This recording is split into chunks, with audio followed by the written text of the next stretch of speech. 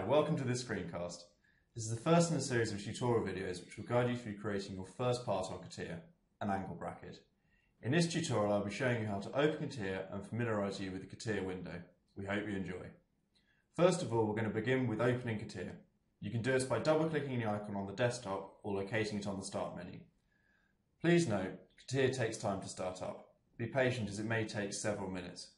Mine is just quite quick. Don't be tempted to click again as it will only take longer to load and you'll end up with multiple windows of CATIA.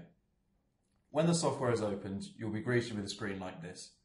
As you can see, there are various tools located along the bottom and right hand side of the screen. The specific tool that appears are determined by the workbench you are on. In this case, we are on the mechanical design workbench. Sometimes you may have issues with finding the tools you need. You can find more information on this on the website. The things you see in the top left corner is called the tree. Whenever you create a new part, it will be added to the tree. The tree can either be your best friend or your worst nightmare, depending on whether you organise it properly and naming all your parts on it. But more on that later. Here is an example of how the tree develops. This tree contains all the different elements of the part. That's it for now. You're ready to begin creating your first part. We'll see you in the next video.